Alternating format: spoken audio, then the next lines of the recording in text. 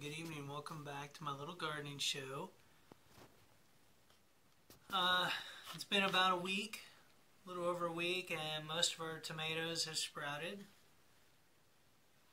We got 2 rows and nothing happened. I suspect that the kids may have just missed those rows when they were planted. So we'll do something else there. But we got enough duplicates. We're not going to have any shortage of tomato plants.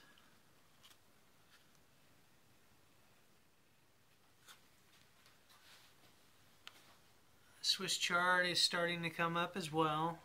Different varieties. We're doing orange, rhubarb, rhubarb red, and pink.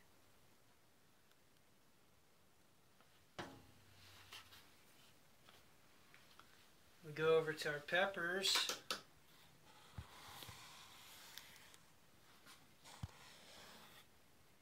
They're all sprouted. And then we've got our butter gem lettuce from Baker Creek. This is, I probably sowed a couple hundred seeds, and out of that, got maybe a 10% germination rate. We'll say 15 or 20. Got 56 seedlings, and they're looking pretty good.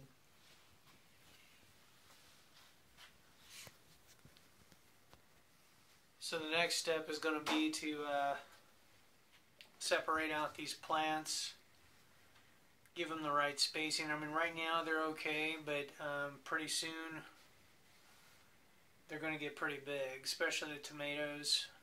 Probably my next step with the tomatoes actually is going to be to take them off the heat mat now that they've sprouted, just to slow them down a little bit, because we did plant them kind of early. We were targeting like the last weekend of May, second to last weekend of May to plant them out.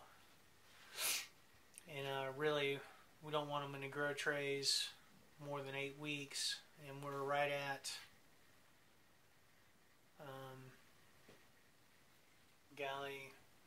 mid-May will be around the 8-week mark. So we want to give them as much room as possible. The peppers will probably be okay in these trays once I separate them out where they're at, because they're deep enough. These are the worm bin trays that I'm just repurposed as grow trays, and they work out great. Worked out great last year.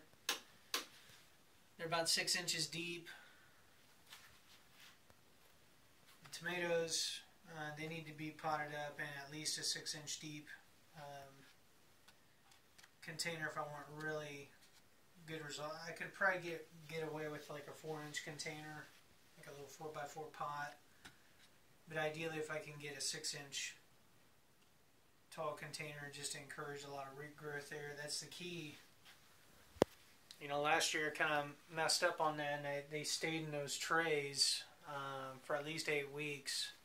Had a ton of top growth because I was, feeding them regularly. But the root zone, there's so many plants in that tray that there wasn't a lot of roots. It was just a tight little ball of roots. And between that and the cold weather, and maybe pruning off a little too much, it just wasn't good, and most of them died, didn't make it, and I ended up having to go to the the grow center and pick up a tray of tomatoes to replace them, and didn't get to grow the varieties that I had started, so that was kind of a bum deal. But a learning experience. So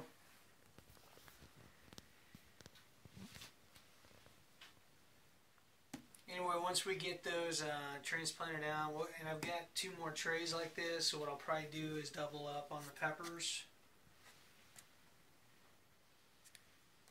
Figure something out with that.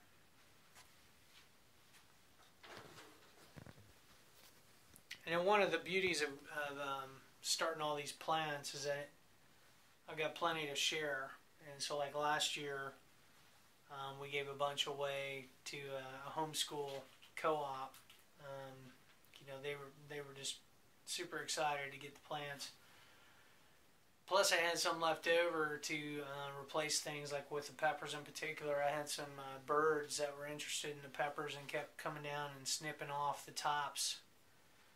I lost probably 5 pepper plants that way, and so I was able to replace them with like varieties, until, because after about third or fifth one, birds stopped messing with the peppers. And I think one of the things that helped was we got a big like whirligig ornament type deal and put them close to that area and kind of maybe scared them away. So Swiss chard, they'll be fine in a tray like that. I just need to space them out or thin them out. But if it all goes as planned, we'll have plenty of stuff to plan out this year. All my cold weather stuff is over at the greenhouse, that I've got over at my dad's house, and he's taking care of those plants. And need to go out there and make another video of that, just to update, show the progress. As far as that's concerned, we need to start getting them outside, those plants, because they're not getting any of the wind resistance. So the stems, they're okay, but they're not as strong as they're going to need to be once they're out in the garden. So ideally we want to get them outside on a platform or something, so they get used to the wind, a couple hours a day, until we work them up to a full day, and the conditions are right, so that when we set them out to plant, they can handle it, because there's a lot of wind out there. So anyway, that's it for now. We're not going to do a whole lot tonight because it's late.